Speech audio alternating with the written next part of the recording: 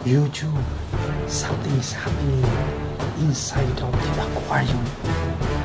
Let's see.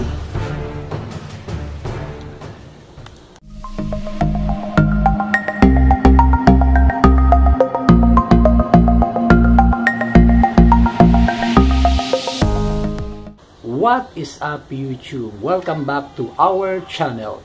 If you are new here, please hit that subscribe button. In today's episode, we're going to talk about Guppies mating behavior inside of the aquarium. So come on!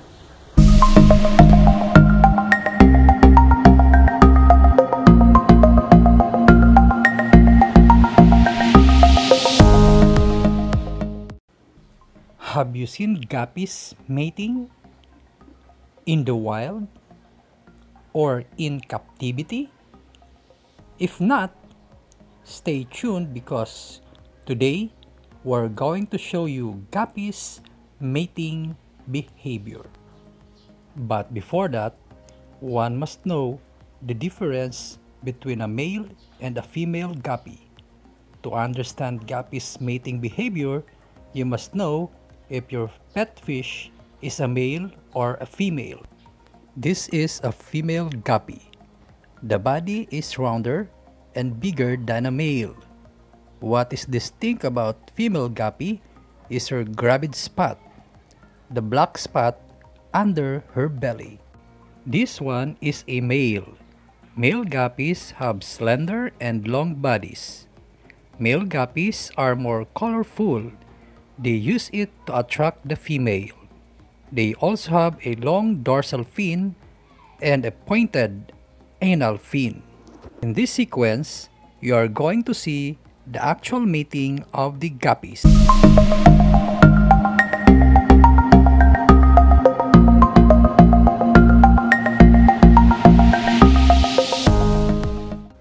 The male guppy will insert his anal fin to the anal vent of the female.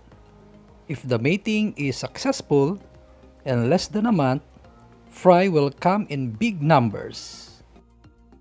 The mating will only last for a few seconds.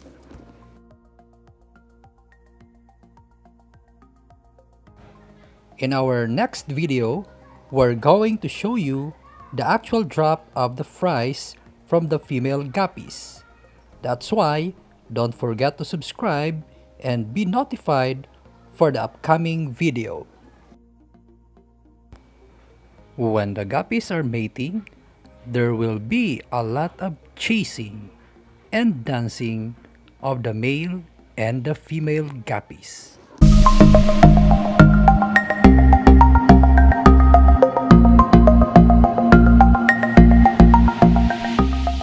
And that is all that we have for today. And before I forget, shout out to some of my followers, RJ Gaming and Margaret's channel. And to all those fish keepers who are following me on YouTube. Until next time, happy keeping!